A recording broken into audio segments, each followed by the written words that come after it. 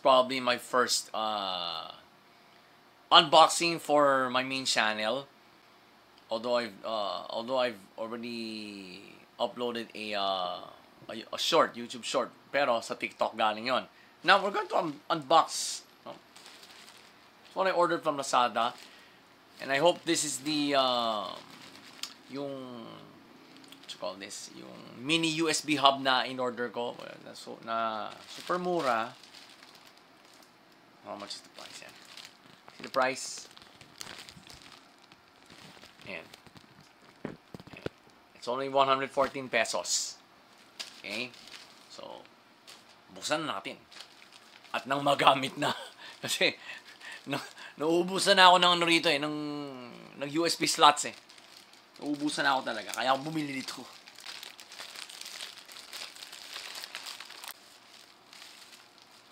Talagang bubble wrap eh. No?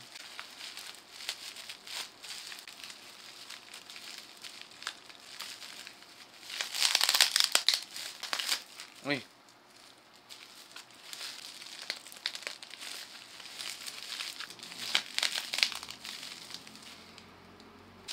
Okay, so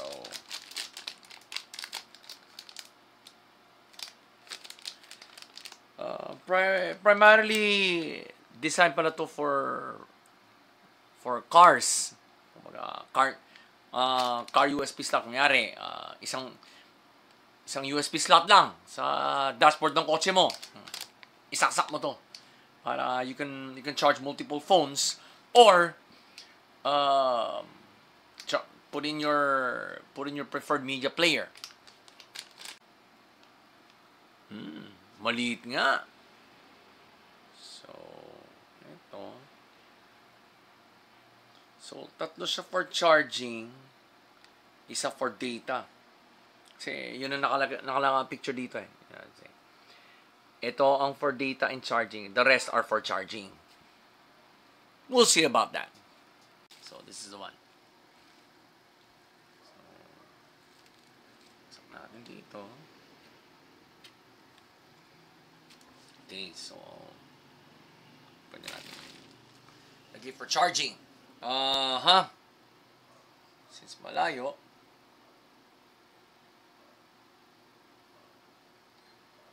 pwede ilagay natin yung ano. Yeah. Is it long enough?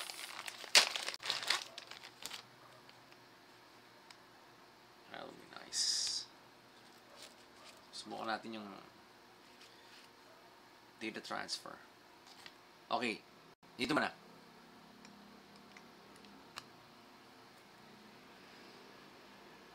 So, dito ko isasaksak. Let's see if it can charge my phone.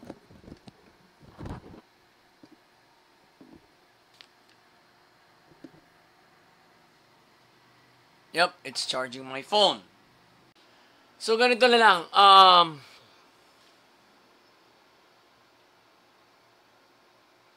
When it comes to charging, okay siya.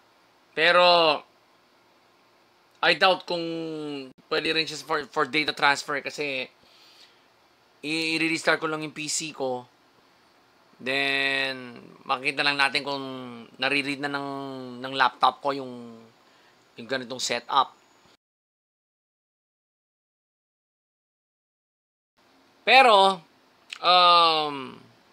I think there are better USB hubs in Lazada right now. So if you want to check, if you want to see which if there are better models than this, there's a link in the description of this video. You click on that, it'll lead you to Lazada's page. All right? So ganun na lang.